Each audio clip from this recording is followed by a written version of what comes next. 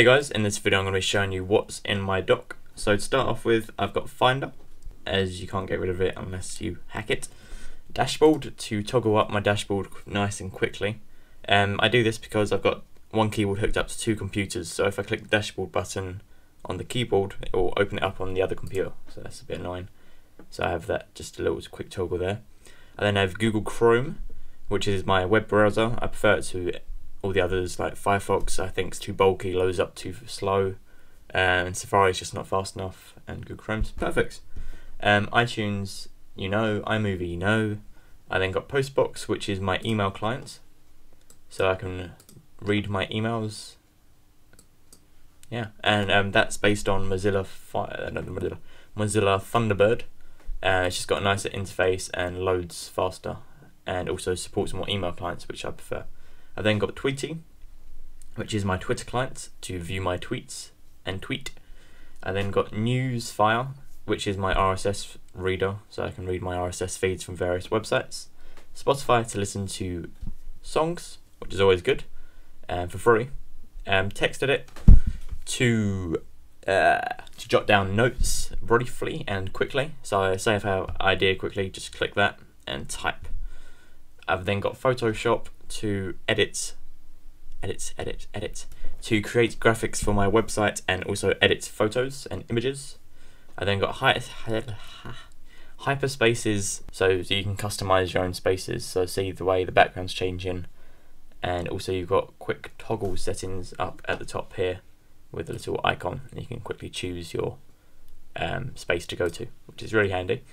Then I've got Friends to view my Xbox Live friends, who's online, who's not, and then I can send them messages, which is good. I've then got Statu to view stats of my computer. I haven't got the registered version, so it only pops up briefly, but you can see what it does. It shows the time, and normally it's like embedded into the background, which is cool. Then I've got Espresso and Coda, which both do the same thing. They're both coding applications for creating websites and various other coding parts, like creating software. At the moment I'm using Coda, but I prefer Espresso's interface. But yeah, iTV to view so I can record my TV and anything which is on my TV, which is always handy.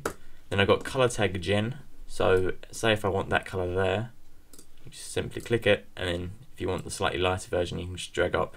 Prefer this one to the normal digital color meter, which comes with but this one's handy as well, digital color meter, because say you want to see how the distance between the pixels, you can just go 1, 2, 3, 4, 5, 6, 7, 8, 9, 10, blah, blah, blah, and that's really handy. I love both those applications, and they're both some of my most used. Digital color meter should be in my dock, I just can't be bothered to put it in there. I've then got MEMP, so I can use WordPress offline and create websites. Basically it's a MySQL offline. So that's really handy. I've said handy a lot to this video. And then I've got GoodReader USB to drag files from my computer onto my iPad and iPhone with the application, which I can't actually remember at the moment, but it's on there somewhere. Then I've got CyberDuck to FTP to my iPod Touch because it's jailbroken, so I just like to drag on files off of that. Then I've got ScreenFlow to record my screen, which I'm currently doing. Terminal to type in quick commands, so just pop that up and then type in Kill Finder. And I also use a quick little trick to make the dock magnification size larger than it is usually. So if you want to see that code, that is on my website, ihelpgeek1.com, so you can just check it out under tutorials, I think. And then you've got Livestream Procaster to record my screen live and also webcam live. And then my 2 stacks downloads, oh no, just 1 stack downloads and trash. There you go guys, that is my dock. Hope you guys liked it. I hope you guys find out about some cool new applications.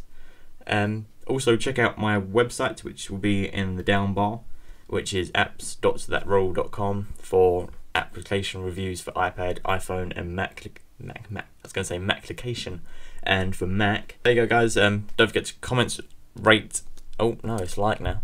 Don't forget to comment, like and subscribe. See ya.